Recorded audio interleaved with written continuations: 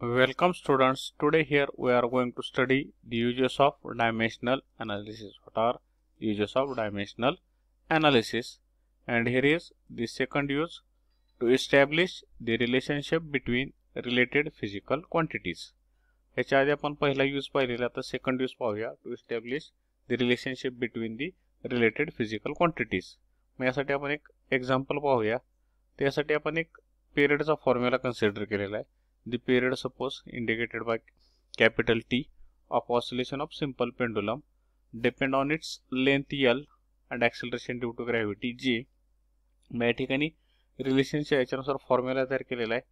T that is periodic time T, L is length of the pendulum, G is acceleration due to gravity. आणि मग याच्यामध्ये formula येतो T directly proportional to L raised to suppose A, T directly proportional to G raised to suppose B. आता या ठिकाणी ए आणि बी च्या value काय करायच्यात आपल्याला find out करायच्यात. Therefore in general मग आता हा जो फॉर्म्युला आहे, फॉर्म्युल्यावरून आपण असं लिहिता येईल आपल्याला, T is directly proportional to L raise to A G raise to be. आता ज्यावेळी या ठिकाणी प्रोपोर्शनॅलिटी साइन असते ते ज्यावेळी आपण ओमिट करतो किंवा डिलीट करतो त्यावेळी इक्वल टू चिन्ह येतो with some constant that is called age suppose hair के. या ठिकाणी के काय आहे, या ठिकाणी कॉन्स्टंट आहे. आणि जर कॉन्स्टंट असेल तर त्याला डायमेन्शन्स नसतं. Constant having no unit and no dimensions. मग टी बरोबर या ठिकाणी लिहिलं के L raise to A G raise to be. आता या पद्धतीने आपण यांची डायमेन्शन्स फाइंड आउट करूया. मग के कॉन्स्टंट आहे सांगितलं या पद्धतीने, आणि ए आणि बी काय आहे, दोन रॅशनल नंबर्स आहेत, त्यांच्या व्हॅल्यू आपल्याला फाइंड आउट करायच्या. मग आता लेफ्ट बाजूला काय आहे तर टी आहे. टी म्हणजेच काय तर टाइम. मग डायमेन्शन ऑफ टाइम काय येईल तर टाइम मध्ये मास आहे का नाही, मग एम रेस टू 0. टाइम मध्ये लेंथ आहे का नाही, म्हणून एल रेस टू 0 आणि टी रेस टू किती येईल 1 equal to K as it is. आताचा जो फॉर्म्युला आहे टी इक्वल टू आपण लिहिलेला बघा या पद्धतीने फॉर्म्युला आपण लिहिलेला, T is equal to K into L raise to ए असं लिहिलेलं आहे बरोबर. आणि या ठिकाणी टी रेस टू बी असं लिहिलेलं आहे आपण बरोबर. हे दोन व्हॅल्यू आपण आपल्याला फाइंड आउट करायचे या ठिकाणी. मग आता के into L raise to 1 raise to ए केलं, कारण या ठिकाणी लेंथ आहे आणि या ठिकाणी जी आहे, सॉरी टीच्या ऐवजी काय या ठिकाणी जी काय ऍक्सेलरेशन ड्यू टू ग्रॅव्हिटी आहे बरोबर. म्हणजे या ठिकाणी डायमेन्शन कोण असेल, या ठिकाणी generally acceleration due to gravity म्हणजेच ऍक्सेलरेशन. या ठिकाणी हे ऍक्सेलरेशन आहे फिजिकल क्वांटिटी.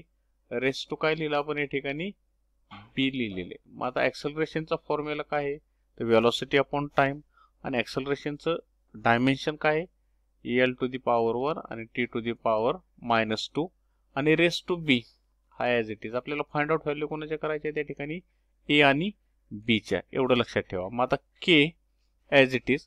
आता या ठिकाणी ज्यावेळी आपण M to the power 0 L to the power 0 आणि टी टू दी पॉवर 1 लिहिलेलं आहे, तर लेफ्ट राईटला सुद्धा आपण त्या पद्धतीनेच लिहायचं आहे. मग आता या ठिकाणी दोन्हीमध्ये मास नाही म्हणून मासची फिजिकल क्वांटिटी आपण डायमेन्शन मध्ये लिहिलेली नाही या ठिकाणी. आता एल ज्यावेळी दोन फिजिकल क्वांटिटीचं या ठिकाणी मल्टिप्लिकेशन करतो त्यावेळी जर पाया समान असेल बघा, एल आणि एल हा दोन्हींचा पाया समान आहे, तर घातांकांचे काय होते बेरीज. म्हणजेच या ठिकाणी एल रेस टू काय लिहिता येईल आपल्याला, हा 1 into A is a plus या ठिकाणी बी लिहिता येईल 1 into B is B into T raise to. आता टी रेस टू या ठिकाणी पहिल्या ह्याच्यामध्ये टी कुठंच नाहीये, तर दुसऱ्या ह्याच्यामध्ये -2 इंटू बी घात आणि त्यांचा गुणाकार, म्हणजे या ठिकाणी घाताचा घात असतो त्याचा गुणाकार होतो, म्हणजेच -2b आलं बरोबर आहे. मग आता या ठिकाणी लेफ्टला पुन्हा एकदा बघा M to the power 0 L to the power 0 T to the power 1 या पद्धतीने आहे. मग एम ची पॉवर इथं थोडक्यात आपण लिहिलेली नाही बघा बरोबर, के ॲज इट इज इथं आहे.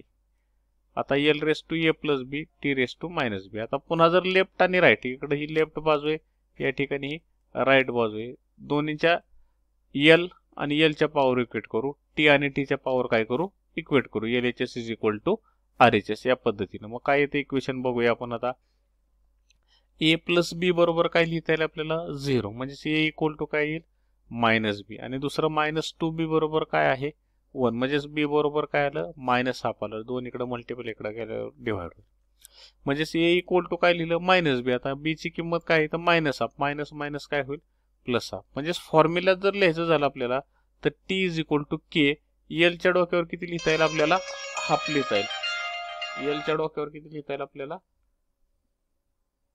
हाफ लिहिता येईल या ठिकाणी, बरोबर आहे.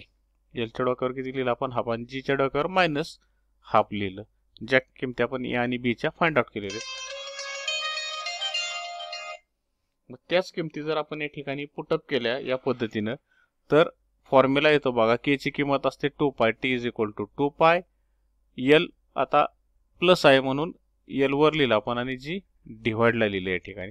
परंतु आता हा पाय म्हणजे हे कशामध्ये लिहावं लागेल? आपल्याला वर्गमुळामध्ये लिहावं लागेल. म्हणजे या ठिकाणी जो फॉर्म्युला चेंज होईल तो येईल टी इज इक्वल टू, शॉर्टमध्ये बघा हा फॉर्म्युला, टी इक्वल टू 2 पाय